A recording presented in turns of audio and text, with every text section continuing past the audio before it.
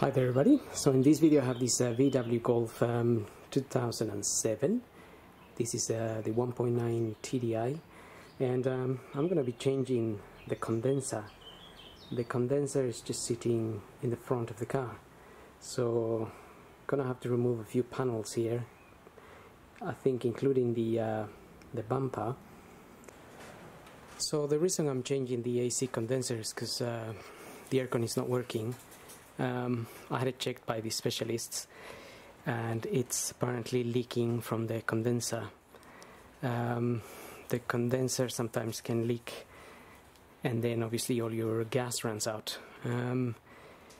That's why I'm changing it. Just make sure there's no gas in your system if you're gonna attempt changing the condenser or any other part of the AC. It's harmful and it can damage the atmosphere, obviously, if you just release the gas. Also, it's dangerous and you can suffer frostbite or anything like that, and you want to avoid any accidents. So that's why I'm changing it, and now we're going to start. So before I start, I'm going to disconnect the negative side of the battery.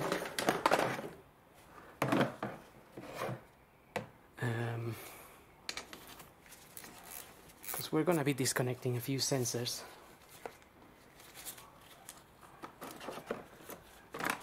So just disconnect that side and we should be okay. And I've already removed a few things, or loosened some nuts and bolts, actually mainly screws. A Torx screw from here, and there's another one there, two of them Torx, and they are a T25. You only have to press, these little clips are holding this in there, so if you press the clip, this will come out.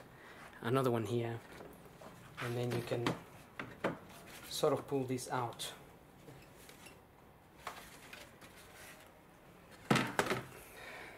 And put it to one side. Then we have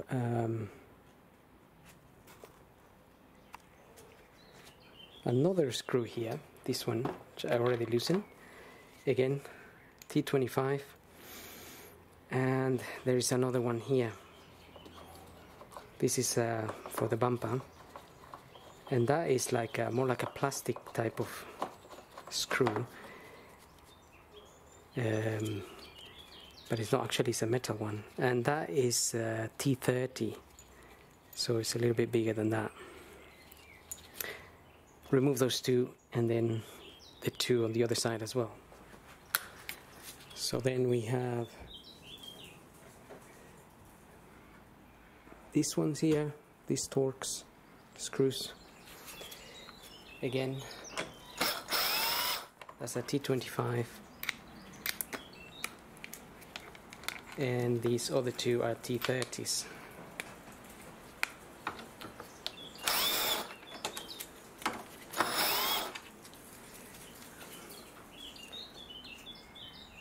And it will be the same for the other side. Those three there. Already loosened those.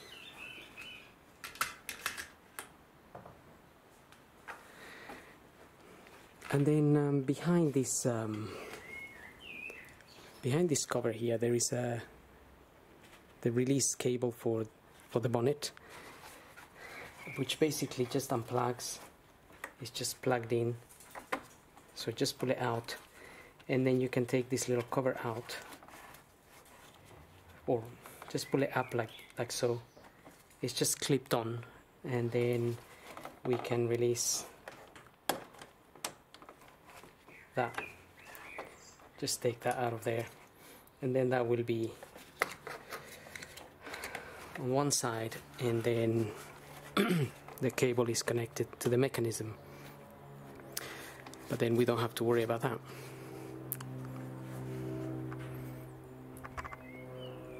Then I'm going to take this little cover out. Again, I already loosened it. You just need to open this clip and these two clips, just pull them with your finger and this comes out.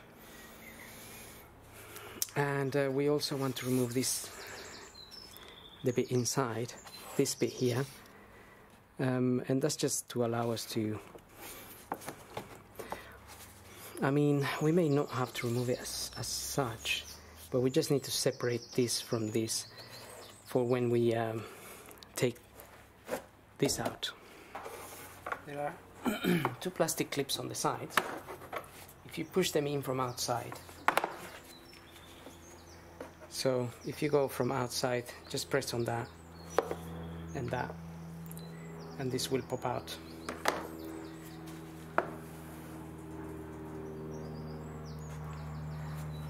And that gives us a little bit of extra room. Now we need to concentrate a little bit on trying to get this bumper off. So we need to disconnect some Torx screws from the sides, around the wheel arch and underneath. So I'm just going to get the car up. So just looking at the car from underneath, we have a few Torx screws around. There's one there, and then we have another one there. Well, there's two really. There's just one here and one there. There will be another one there, and the same lot that we have on this side will be on the other side. So I've already removed the ones on that side, so I'm just gonna take this few out here, and also there will be the ones we need to remove from here. Will be one here, just can't see it at the minute, but it's there, and this one and this one, and then there's another one there.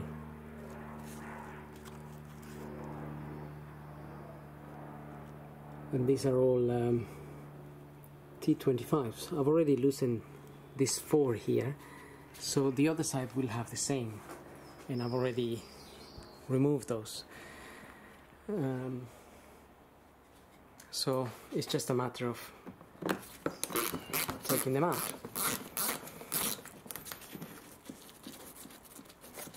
No rocket science. So I'm gonna go ahead and remove those and come back to it. So once you got all of those out and on the other side, then we just have to get these ones out.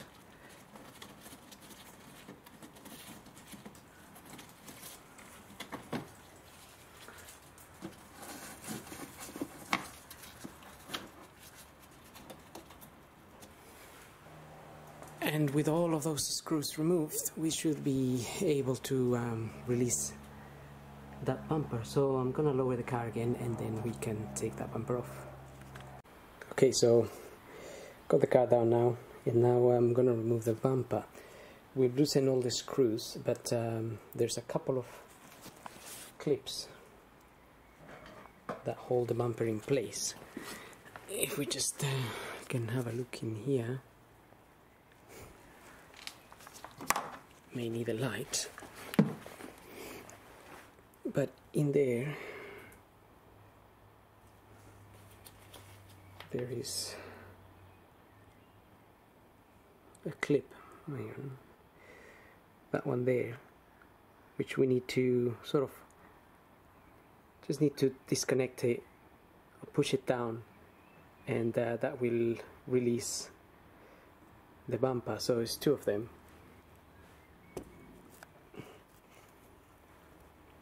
That's the other one there. So just push it down, and that will release the bumper. And so we can take this bumper off.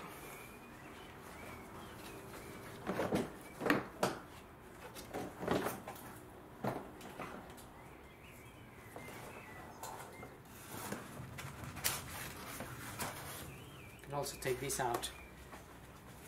It's just a holding in there with these bits here.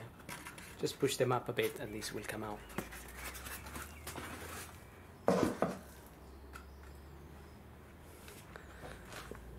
And slowly we're having access to the condenser.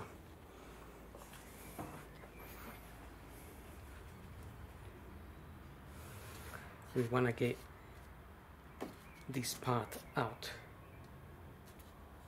so we can have access to that condenser.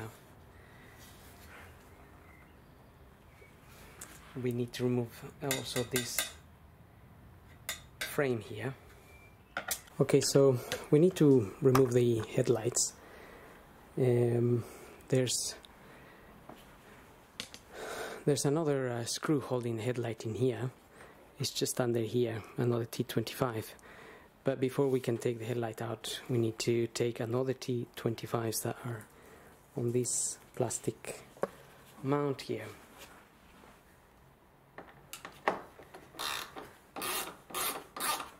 Those are just T25s.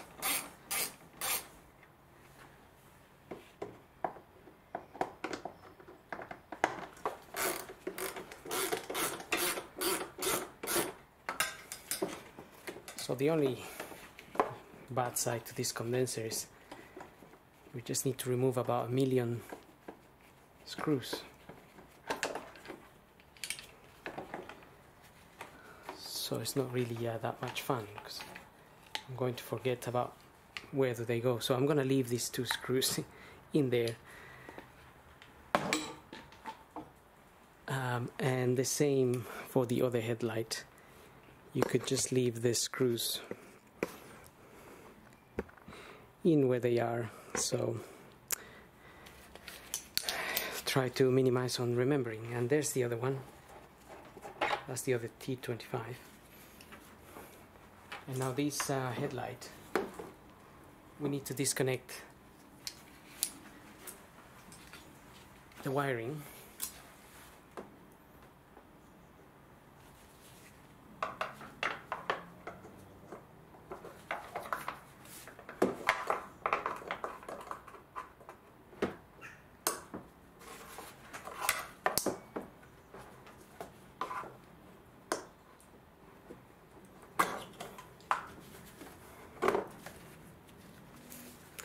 And that will come out.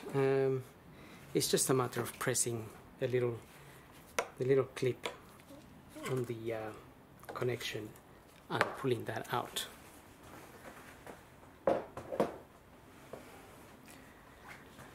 So everything that I'm doing on this side, the same procedure will apply to the other side. The only extra thing is that on the headlight, on that other headlight, there's an extra plug. But again, you just have to press, open the little clip and take this out. Okay, so actually the extra plug that I haven't done from the other side is just the plug that it's for the bonnet release sensor.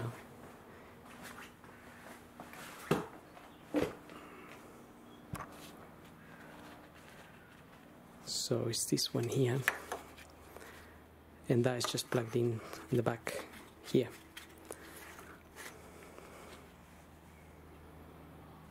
Okay, now we want to remove this metal frame as well, and for that we need to undo some. We're gonna come this way. So we need to undo this. These are 16 mil, I think, and that Torx. There's 2 of those here. Torx screws, I think they are T30s. Also the long screw for the headlight. I'm just gonna try and keep it in the hole there.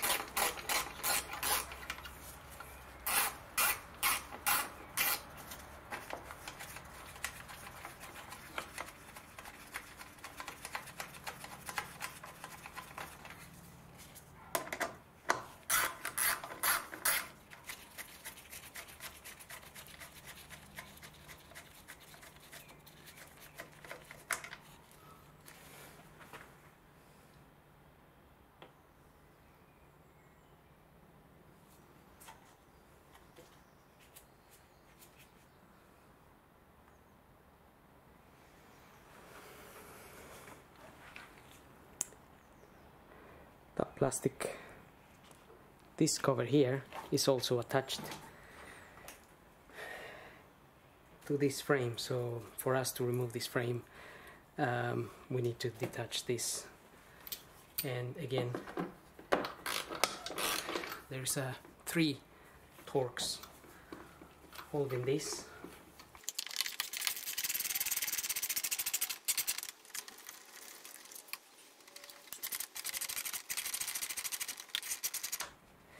There's just one underneath, one there, and the other one that's just here.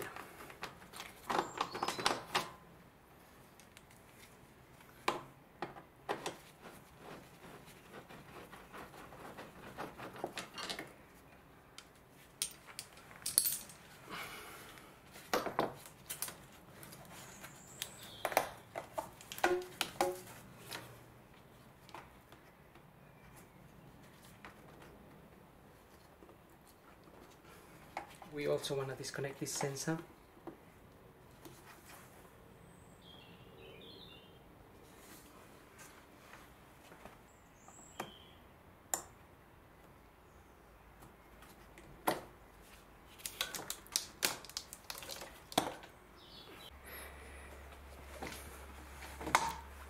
Okay, so I've already undone this. You can see that's loose. I need to do the same on the other side.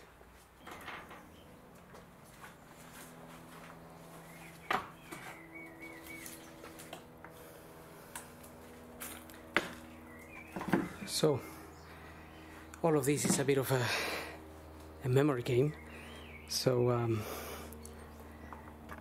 I would suggest, if you're gonna do it in the same day to avoid any issues of forgetting where things go. So I'm gonna take this off now.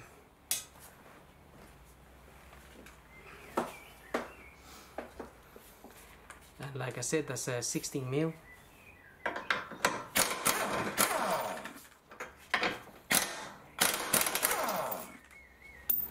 There's 4 of those, and obviously 4 on the other side.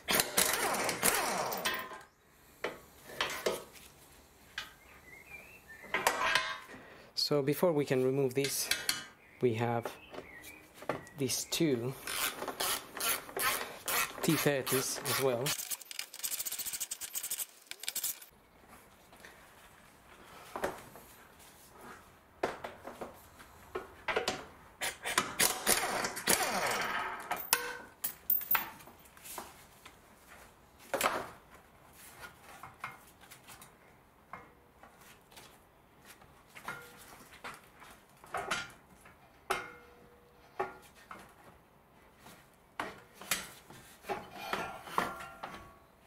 Okay, so now we definitely have more access here. This is our condenser here. Just be careful with this whole assembly here, because the radiator is also attached to it, so we don't want it to come forwards on us. We basically want to separate the section. Okay, so we need to undo two torques that are holding the assemble of the radiator and the condenser to this part, and there's one here and one on the other side. T30s. That should separate this part. But the assembly of the radiator, it's on this, so we need to lift the radiator and remove this, but we need to try and hold the radiator in place so we don't damage the hoses. So what I've done is I secured with a couple of tie bands here, this one and this one goes up to this hole. It's holding the radiator here, and a sort of similar arrangement on the other side, just using the tie band and here a part of the radiator, and going up to the frame, to the wing.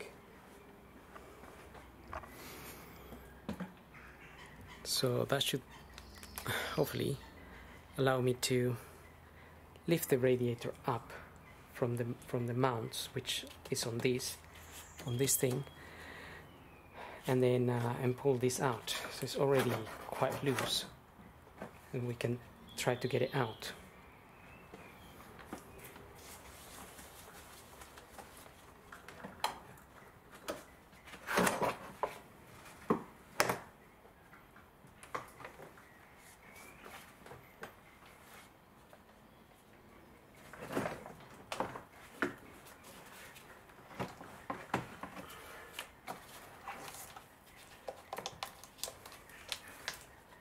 So that cable needed to be disconnected as well. Not disconnected, just removed from the guide there.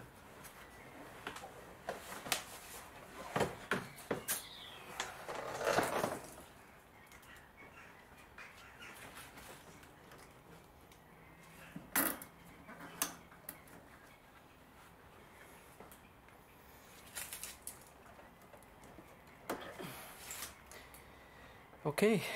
That's where our condenser is.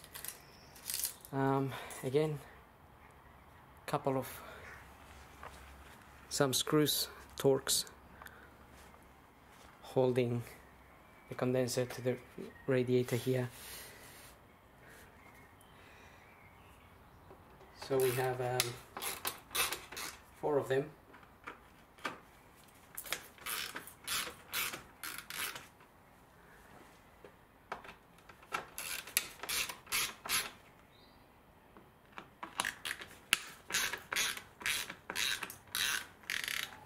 Just before I lose the whole thing, might be a good idea to disconnect the connection here. That's the connection of the pipes. So we have the connections here, and there's 2 big screws. They are T45s. But we need to access from behind. So I just moved this tank to one side. It's got 3 2 10 mil nuts and one bolt that hold it in place. So there'll be 1 in there, and 2 in there, and 1 there. And I just moved that to one side so I can access the bolts here.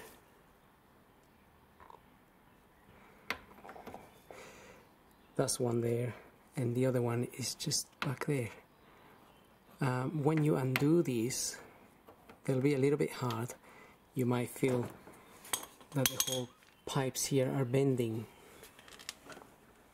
which they are bending.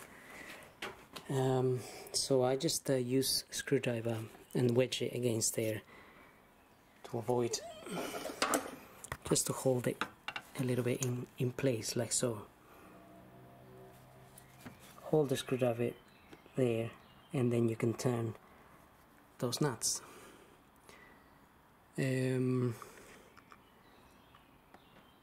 So the other access to these 2 would be from underneath, so you could potentially remove the under tray and then access those from there.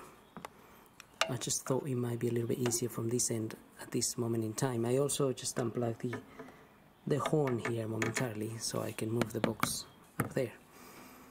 So I'm gonna go ahead and release those.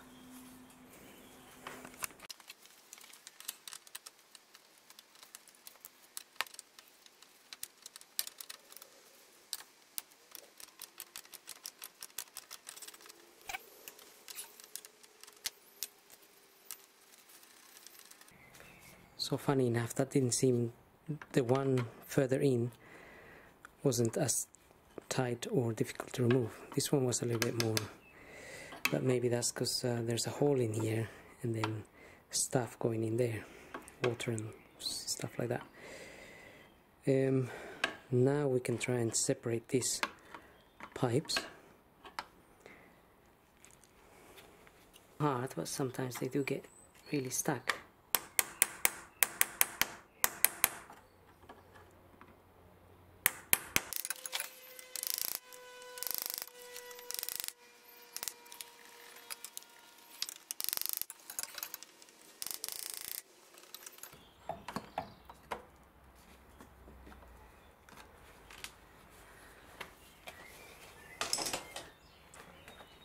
Okay, so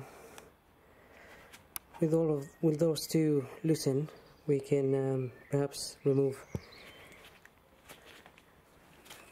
these torques. We can remove those torques, and then hopefully this condenser will just come out.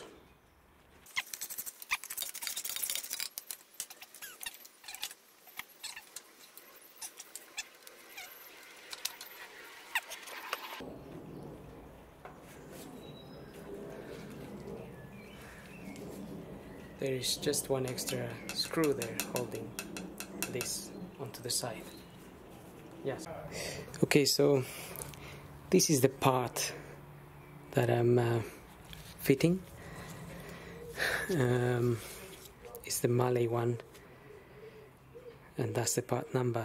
This is the one that I'm using, but you need to check with your supplier or whoever you buy it from that the parts match for fitting. So fitting this is the reversal of removal. We have a million screws to put back in, so I'm just gonna go ahead and start refitting. Probably won't be doing any talking, so we can have a faster process. So that's the part. You just need to remove that, and there might be a bit of air that comes out of that. Usually they're a little bit pressurized, so nothing to worry about. So I've run out of battery on my camera, but just finished putting everything back together, including reconnecting the battery, and now it's just a matter of getting the car regassed for the AC to be working again. So, well, refitting everything back was just a reversal of removal. Just a lot of screws to remember, but that's pretty much it. So I hope this video helps, and thank you for watching.